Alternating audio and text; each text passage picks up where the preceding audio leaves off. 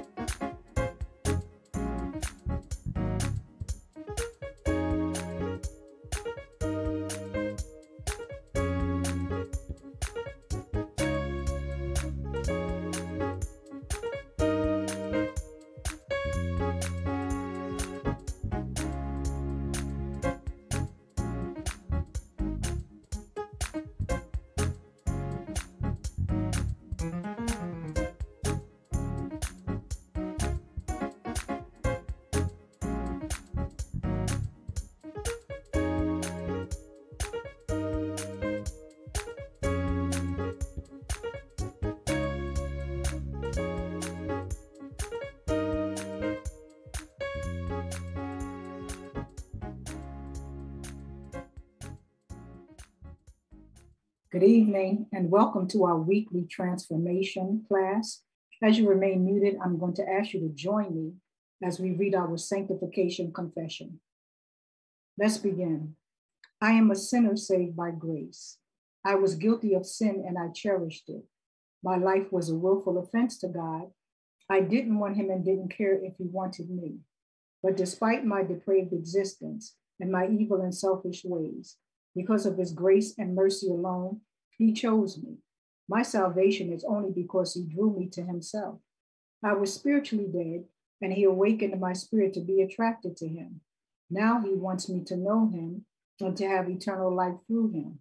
He wants me to change through the process of sanctification and be more like him. But I have tried and know I am incapable of sanctifying myself.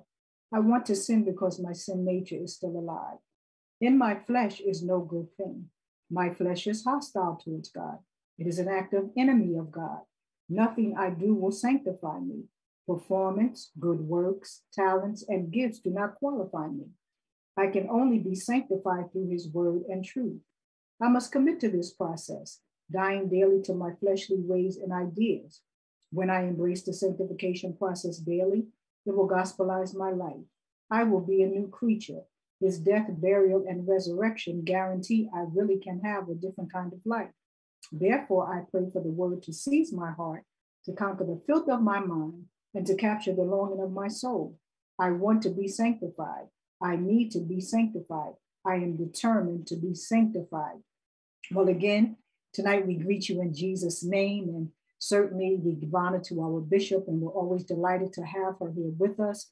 We give honor to our overseer. We thank God for you and to all the ordained personnel and to all of you who have joined us tonight on social media. We welcome you. And without further ado, I'm just going to turn it over into the hands of Pastor Angel Hush. Thank you. Thank you, Pastor Diane. Praise the Lord, saints. I love the Lord and I love you with the love of the Lord. I honor the Lord on tonight, and I honor our bishop. Come on, put your hands together and throw up some heart reactions for our bishop. Amen. God bless you, Bishop. And I bring greetings to overseer and to our pastors and our pastors in training and all ordained personnel, and to you, the people of God, in the Zoom room and on all streaming platforms. The Lord bless you richly and add no sorrow. Well, it is June 1st. Can you believe it? My. And we are in the final month of the second quarter, which consists of April, May, and now June. And tonight, we continue our journey, and it has been a rich journey. And first, I would like to introduce you to your transformation team for the month of June. Please throw up some hearts for Lady Ijanaya. Hi, darling. Sister Jane Kane and Deaconess Sarah McKenzie, fondly known as Mother Sarah. Come on and give it up for them, for you are in for a real treat on this month. All right, so during the entire second quarter and the entire year, we've been engaged in the theme, A Restored Generation. And our discussion for the second quarter has centered around the God of restoration. And the foundational book to support our theme has been the book of Joel. And as a recap, in the month of April, we dealt with 3 subtopics: the God of restoration, the Lord will have pity on the land, and the Lord will have pity on his people. We had some phenomenal teachers in the persons of missionary Patrice Bridgewater, Sister Awanda Booth, and our youth reader was none other than Lady Layla Thomas. Come on and give it up for them. Amen. Amen. Last month, in May, the subtopics were God's choice tools of calamity and what do they signify, and God will remove the plagues he uses to punish his people. And Reverend Anthony headed up this month with absolutely awesome teaching coming from himself and Reverend Marshall. So come on and throw some hearts up for these thorough men. Amen, amen. And now, as we move forward and wrap this second quarter up here in the month of June, my team and I will cover the following topics. It was the Lord's doing, and how should God's people respond to calamity? So you're going to want to come back. We're here for 5 whole Wednesdays this month. You're going to want to come back each Wednesday night for these teachings. Tonight, we begin with the subtopic, it was the Lord's doing. It was the Lord's doing. What was the Lord's doing? The calamity that was brought on his people in the land, the plague, the devastation, the desolation, that great army of locusts, remember them, was all the Lord's doing. It was a horrendous and tragic time. But not only was the plague and the devastation and the desolation and the disasters that we learned about in Joel the Lord's doing, but so was, here it is, the restoration. Somebody clap your hands right there. Lady Ajanaya, would you please read Joel chapter 2, verses 23 through 25?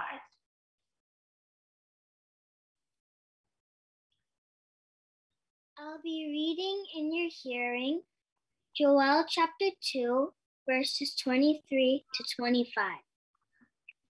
Here begins the reading of God's holy word. Be glad then, ye children of Zion, and rejoice in the Lord your God, for he hath given you the former rain moderately, and he will cause to come down for you the rain, the former rain, and the latter rain in the first month. And the floors shall be full of wheat, and the fats shall overflow with wine and oil. And I will restore to you the years that the locust hath eaten, the cankerworm, the caterpillar, and the palmer worm, my great army which I sent among you. So far the scripture. Amen. Thank you so much. So you see, the same God who sent the swarming army of locusts to ravage the land is also the same God who restores. It was the Lord's doing. This is what makes the message of Joel so significant to us and timeless. The book of Joel is timeless. Even though Joel is a minor or a minor prophet, there is nothing minor or insignificant about his ministry or his message. His message is timeless and forms a doctrine which can be repeated and applied to any age. What is that doctrine? And doctrine defined as simply a set of beliefs held and taught by a church or religion. It's a teaching. So what is a doctrine? It's a teaching. So the doctrine we find here is that no matter how bad a crisis or a calamity may be, it is nothing in comparison to what could come from God if the people do not repent and turn back to him. Ladies and gentlemen, we didn't leave God back in BC or AD. No. We didn't leave him back in the ancient days. We didn't leave him in antiquity. He is very much here today. He is ruling today. And I hate to tell you this, but we haven't seen nothing yet.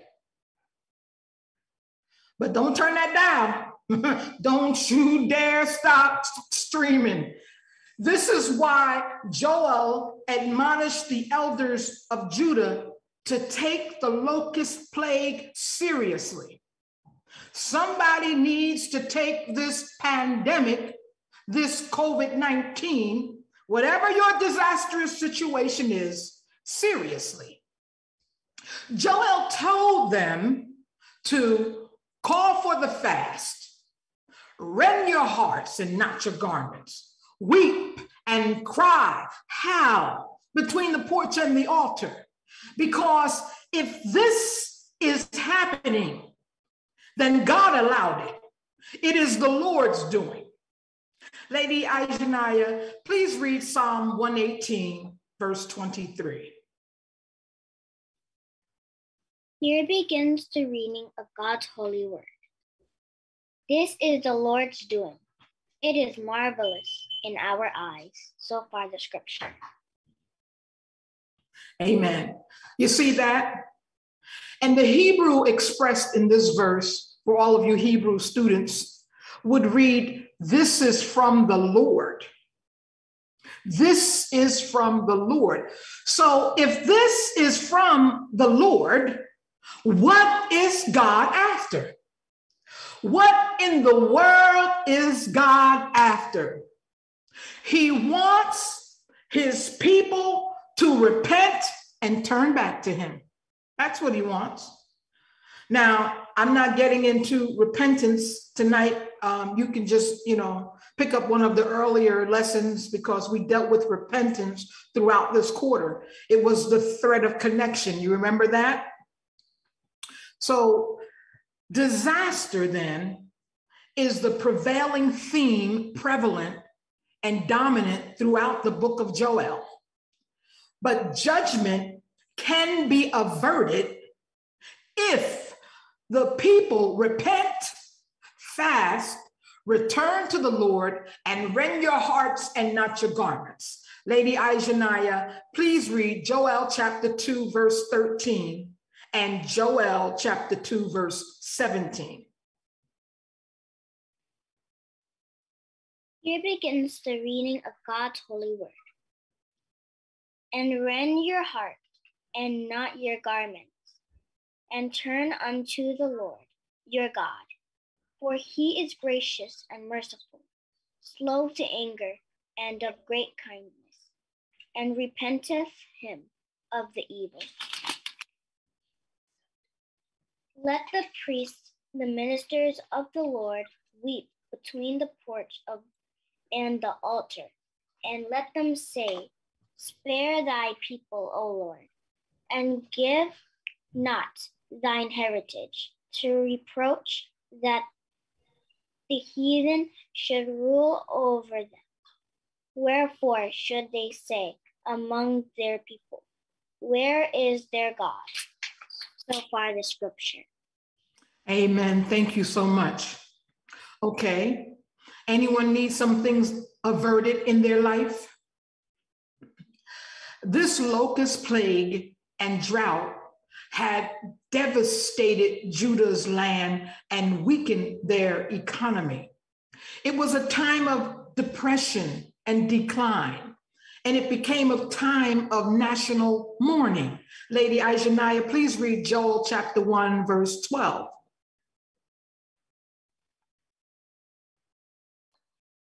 Here begins the reading of God's holy word. The vine is dried up, and the fig tree languishes. The pomegranate tree, the palm tree also, and the apple tree, even all the trees on the field, are withered, because joy is withered away from the sons of men. So far the scripture. Amen. Thank you, Lady Ajanaya. You hear that? Joy is withered away. Anyone need or want to get their joy back? Well, Joel uses the calamity. Hear me, somebody. He uses the calamity of the locust plague as a teaching moment. Now see, here is where you get your joy back. He uses the plague to teach a prophetic lesson. And what is the lesson? If the destruction is from the Lord, then, watch this, within the destruction, there is also a promise. You heard that? In the destruction, there is also a promise of hope, restoration, blessing, and prosperity for the righteous, and this is qualified, for those who call upon the name of the Lord. How do I know this? Lady Ajanaya, please read Joel chapter 2, verse 32. Here begins the reading of God's holy word. And it shall come to pass that whoever shall call on the name of the Lord shall be delivered.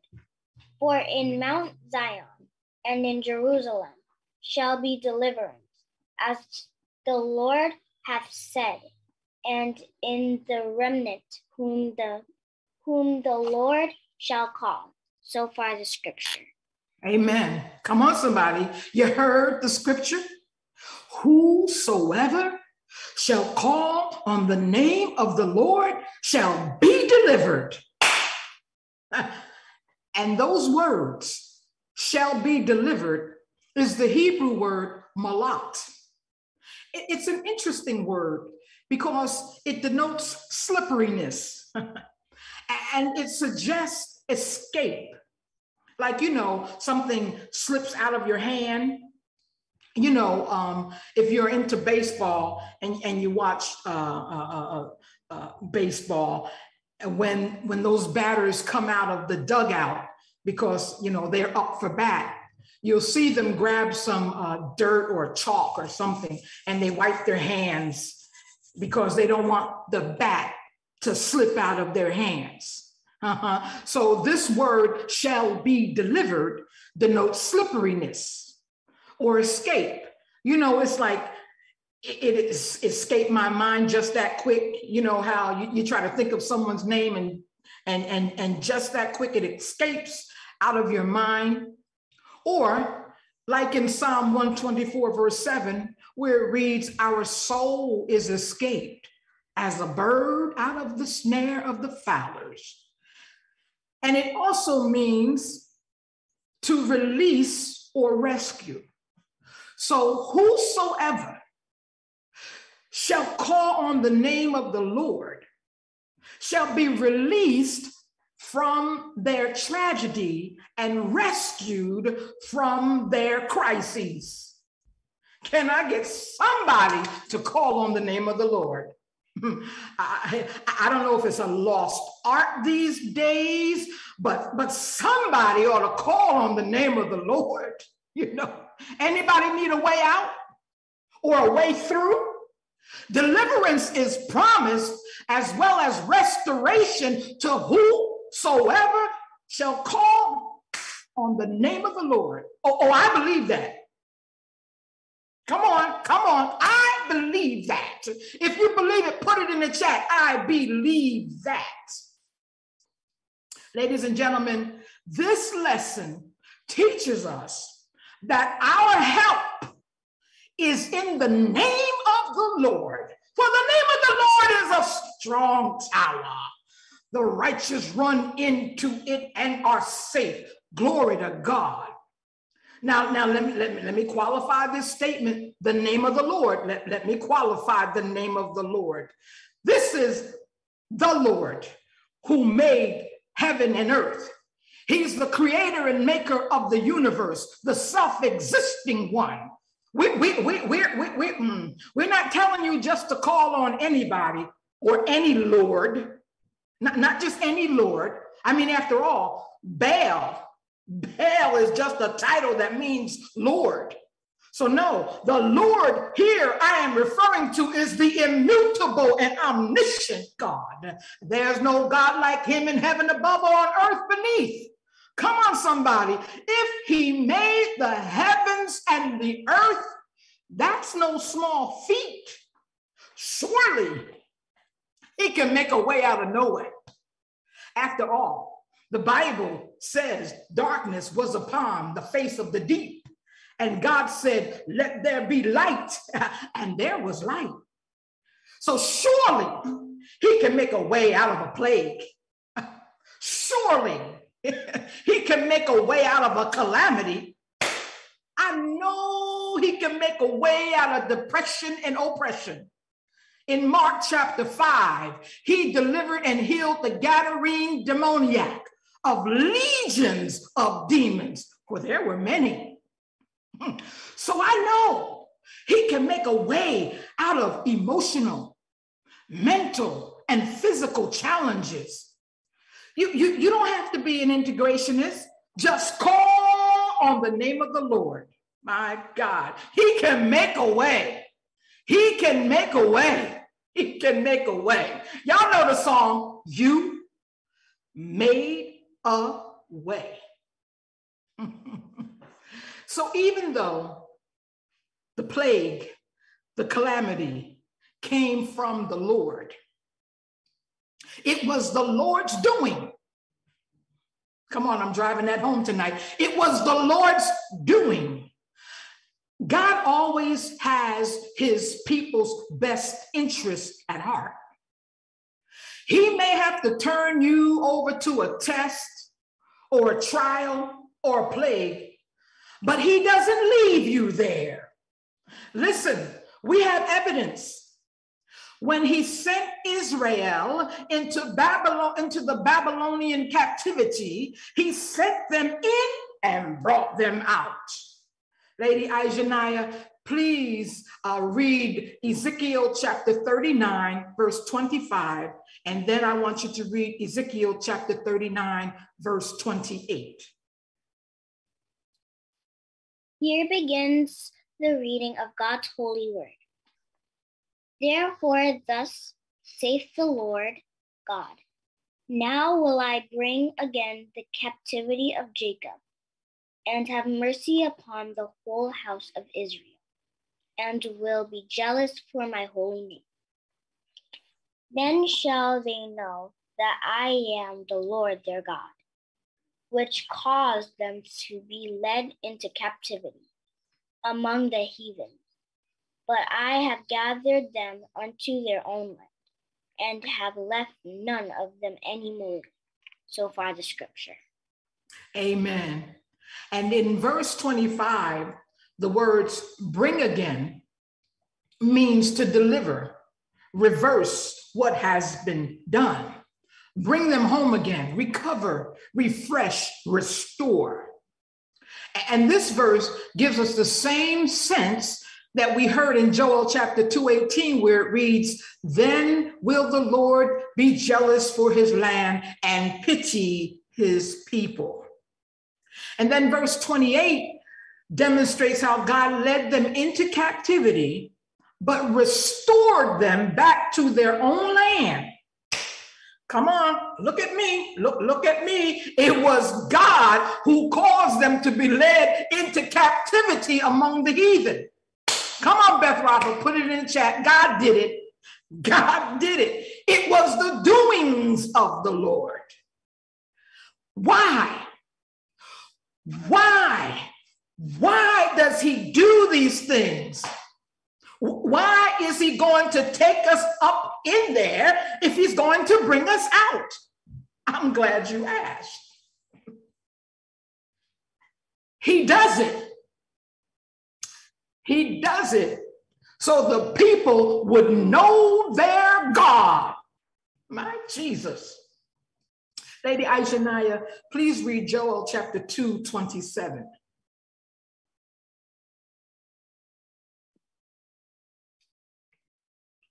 Here begins the reading of God's holy word. And ye shall know that I am in the midst of Israel, and that I am the Lord your God, and none else, and my people shall never be ashamed. So far the scripture. Amen, and thank you. You heard? I am the Lord your God, and none else. Isn't that what you heard? Come on, I need to know that's what you heard. Throw up some hearts or hands. Did you hear? I am the Lord your God and none else. Nobody else. No Buddha, no Allah, no Confucius, no Baal, none else. Listen, God's call is persistently for his people to return to him. Because sometimes, ladies and gentlemen, we get distracted. Oh yeah, oh yeah. All it takes is a student loan bill to come in and you get distracted.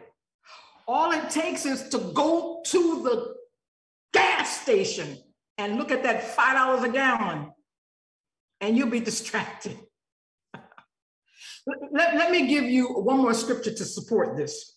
Lady Aishanaya, please read Jeremiah chapter 29, verses 11 and 12. Here begins the reading of God's holy word. For I know the thoughts that I think toward you, saith the Lord, thoughts of peace and not of evil, to give you an expected end. Then shall ye call upon me, and ye shall go and pray unto me, and I will hearken unto you. So far the scripture. Amen. And there it is again, calling on the name of the Lord. Calling on the name of the Lord. Did you call him today? Anybody call him up on today? My. Lady Aishanaya, please read Isaiah chapter 40, verse 1. Here begins the reading of God's holy word. Comfort ye my people, saith your God. So far the scripture. Amen. Okay. So we've been talking about various kinds of calamities. We've been saying that it is the Lord's doing. And we understand from the book of Joel that God doesn't leave his people in destitute situations. He does not leave his people in despair. He delivered Daniel out of the lion's den. He delivered the 3 Hebrew boys out of the fiery furnace. He delivered Joseph and Jeremiah out of a pit. And he delivered Jesus from the grave, from the dead. Hallelujah. And we can go on and on and on. My Lord. But just remember this. God doesn't leave you there. Joel chapter 2:21 says, "Fear not, O land, be glad and rejoice, for the Lord will do great things." So far, the scripture.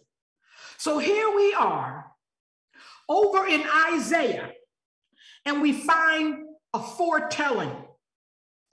A foretelling. It's a foretelling. We have prophetic words of comfort. They are prophetic because the captivity did not occur yet. Oh, my. You see, some of us would have never received this prophecy, but some of us don't like prophecy.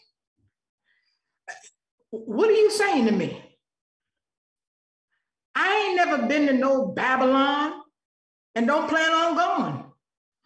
Where in the world is Babylon? But the prophet says, "Comfort ye. I see you in the future, and you look much better than you look right now." Listen, before I get into Isaiah to make my point, you know what is interesting about all of this is that God's people can't take telling. Your mother ever tell you that? Your parents ever tell you that you can't take telling? Joel prophesies to the people while they are in a calamity and tells them, "Rejoice."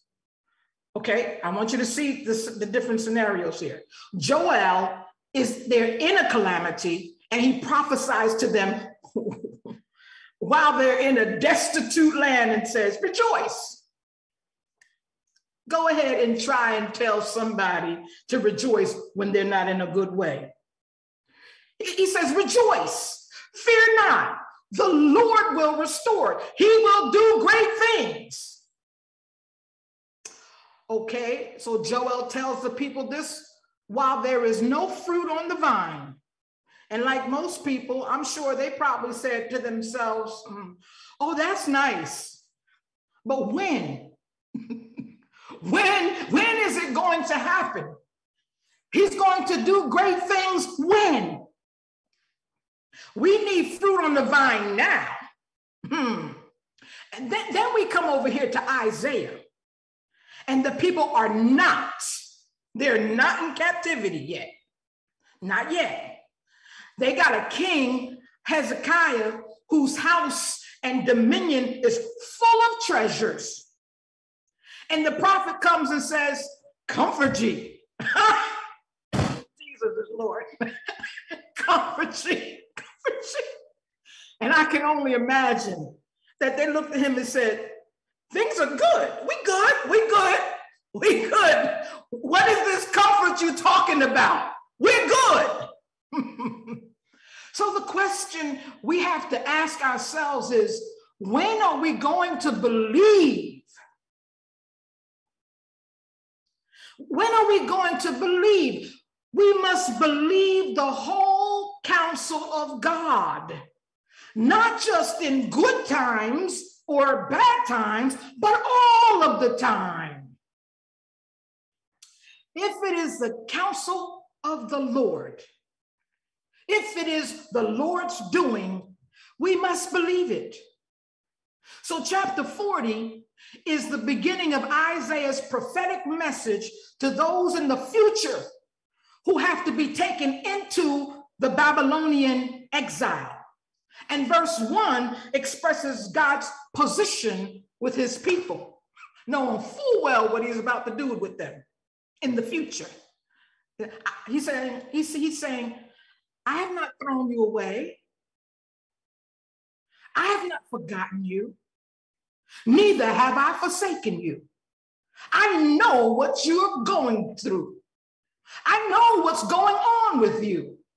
I'm all knowing and I'm all seeing. Comfort ye, my people, saith your God." Now, if he's your God, he's telling you, comfort ye. God is speaking to someone on tonight. Comfort ye, saith your God. In other words, be comforted. Have hope. Now, this comfort, let me just say right here, this ain't this kind of huggy, snuggle comforting. This is have hope. Don't despair. Rejoice. Your redemption draweth nigh. You see, Isaiah is talking to people who in their future state will be deeply discouraged. See, listen to me. Y'all don't like prophets. But if they are ordained of God, I receive a prophet. Because the Bible says, he that receiveth a prophet in the name of a prophet shall receive a prophet's reward. Well, in any event, these are people who in the future will be deeply discouraged. These are people who have been carried away captive to Babylon, and they are deeply distressed by their situation, by their cares, and by their crises. And the word comfort, as the Hebrew word has in mind, is to strengthen and encourage. And so God is saying, encourage my people. See? Don't just throw your arms around them and hug them. Encourage them. In the midst of their discouragement, give them courage. Give them my word. Let them know I'm coming. Let them know I am going to rescue them. Speak tenderly to them. Speak to their heart. And let them know that I will show up. Glory to God. I will show up. Come on, somebody. He's coming, y'all. He showed up for the Babylonian exiles by raising up a Cyrus who gave them permission to return, to leave and to return to their land. He showed up in Joel by having pity on his people, restoring the land and leaving a promise of the outpouring of the Holy Spirit. He showed up in Jesus, who took on flesh, who was conceived by the Holy Ghost. Y'all know the story. Born of the Virgin Mary. He showed up on Calvary when they hung him from a tree. And he took on and died for the sins of you and me. He showed up on Easter morning when he rose triumphantly from the dead. And he showed up on the day of Pentecost when he poured out his Spirit on all flesh and fulfilled the promise given in the book of Joel. And I'm here to tell you tonight, comfort ye. My Jesus. Glory to God. All of that which we spoke of on tonight, it was the Lord's doing. Comfort ye. It was the Lord's doing. Comfort ye. You may be going through a storm. You may be in a crisis, but God is going to show up because he always does. Somebody put your hands together. He always, I want to say he always do. He always do. Come on, put that in the chat. He always do. He always do. God loves us, ladies and gentlemen. God wants to deliver us. God cares about our situation. He can deliver us and he will do it. Ladies and gentlemen, God is for you. And if God be for you, who or what can be against you? He is coming to strengthen you right where you are, right in that situation that looks so bleak. He is coming to strengthen you. He is going to deliver and equip you for whatever it is you are facing. He wants to deliver us. He can deliver us, and he is going to deliver us. And we will say, it is the Lord's doing, and it is marvelous in our eyes. The Lord bless you.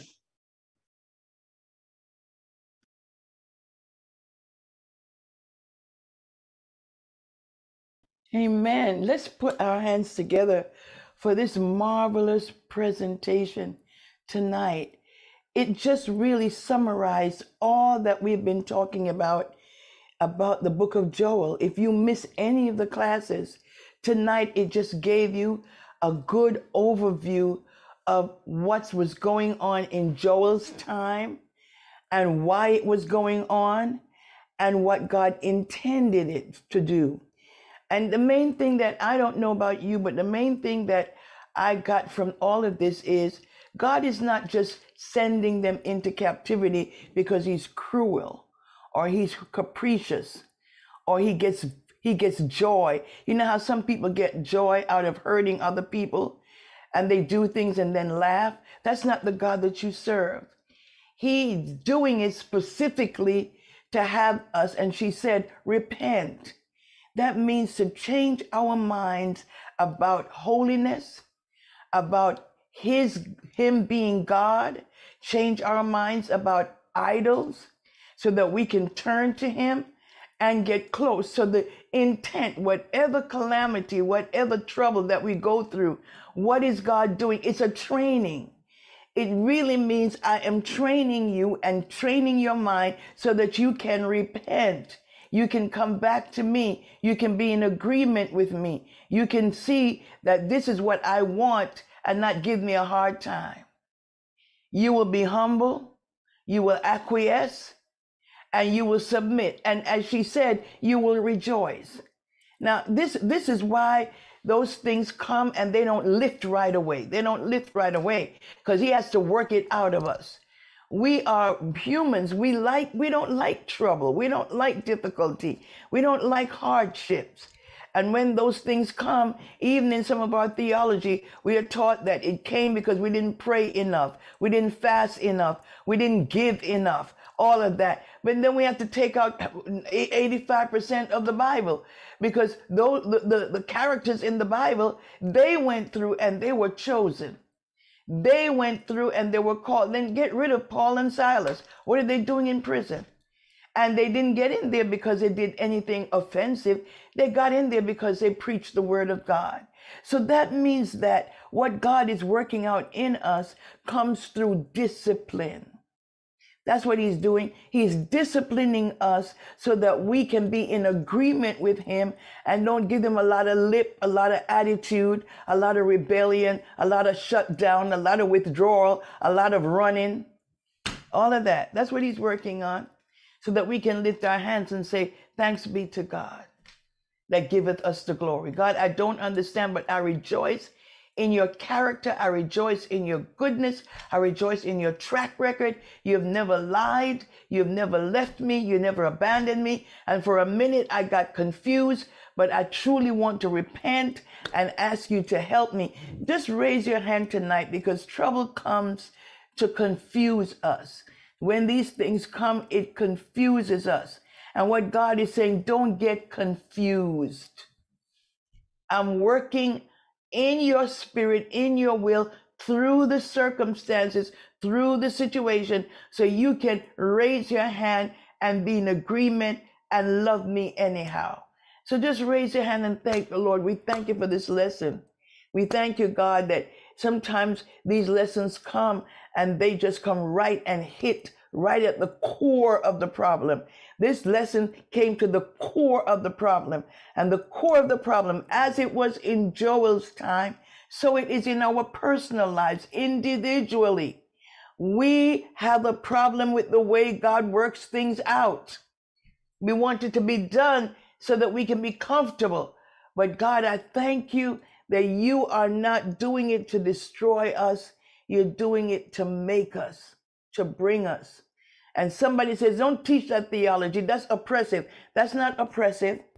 Then don't expect grape juice unless you squeeze it. Don't expect tea unless you put it in hot water. Come on, ladies and gentlemen. Don't expect the train wheel to grow and move except there is friction.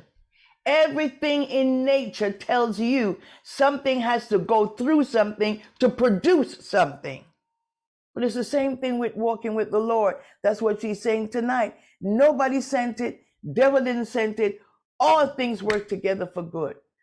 For we know. If you know, just begin to worship him.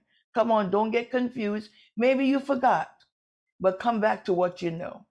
Maybe the enemy tried to make you think something else, but come back to what you know. And where did you get the knowledge? Right out of the word of God. We see patterns. This is how he works. This is how he works. This is how he works. This is how he works. He didn't take the children of Israel out of Egypt in one shot. No.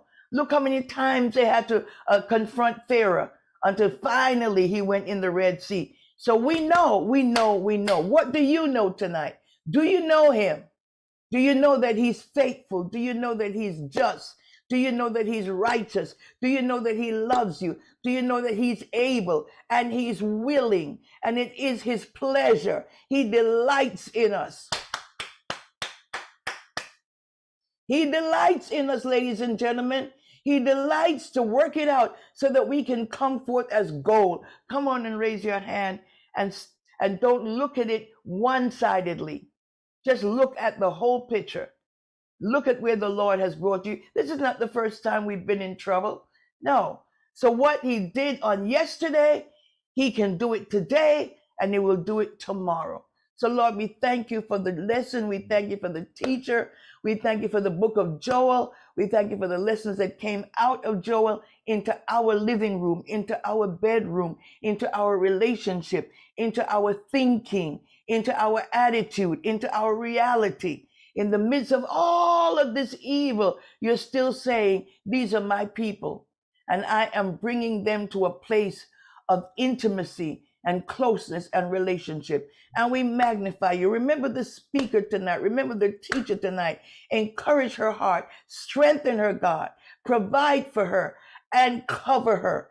Because we know, God, when we speak the truth like this, the enemy is stirred. But we put him at bay tonight in the name of the Lord Jesus. For the name of the Lord is a strong tower. And the righteous runneth in and is safe. Lord, have mercy. Come on and praise him. I said, the name of the Lord is a strong tower, and the righteous runneth therein and is what? And is safe. Come on, we're safe tonight. I don't care what's happening around. The name of the Lord is our strong tower. And for those of you who are out there that joined us tonight, remember the lesson. I hope you took notes. I hope you, and if you miss it, you can always go back because it stays up for a while on our Facebook or in our on the social platform. So you go and take notes, because listen, things may be rough right now, but the Lord said, comfort, I am with you. I will bring you out. I will make a way. That's why I love the song. He made a way when our backs were against the wall and it looked as if it was over.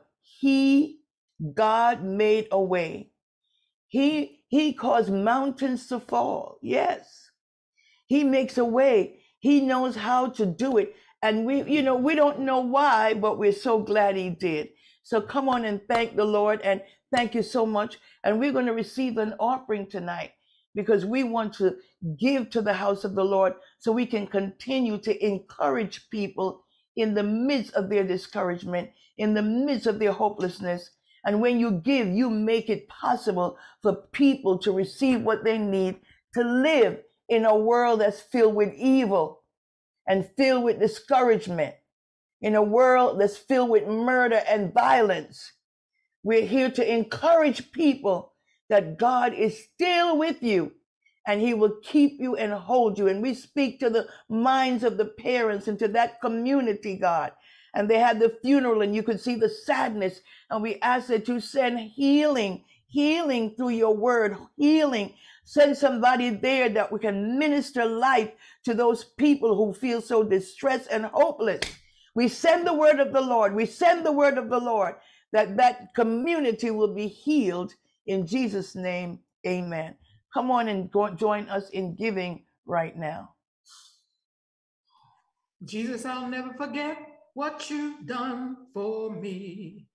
Jesus, I'll never forget how you set me free. Jesus, I'll never forget how you brought me out. Jesus, I'll never forget, no, never. Jesus, I'll never forget what you've done for me. Jesus, I'll never forget how you set me free. Jesus, I'll never forget how you brought me out. Jesus, I'll never forget, no, never. And the song says, how can I forget? Come on, raise your hand and say, how can I forget what he's done for me? Now, sometimes we get a little forgetful, but it takes a word like tonight to remind us that we have something to remember. Come on, raise your hand and say, I have something to remember. I have something to remember. I don't care if it happened 10 years ago, 5 years ago, 5 months ago, 10 minutes ago. I don't care. You have something to remember of what he has done for you personally. And not only for you, but for your neighbor and your friend and your family member and for the church community. So we are not going to forget what he has done for us. Amen. We are going to remember. Thank you so much for joining us. And we will be back here by the help of the Lord on Friday night. And somebody says, you all are so routine. You have Wednesday and Friday night. Don't you ever get bored? Because every time we get together, we get strength. We hear, we receive, and we grow. Go with that in mind. In Jesus' name.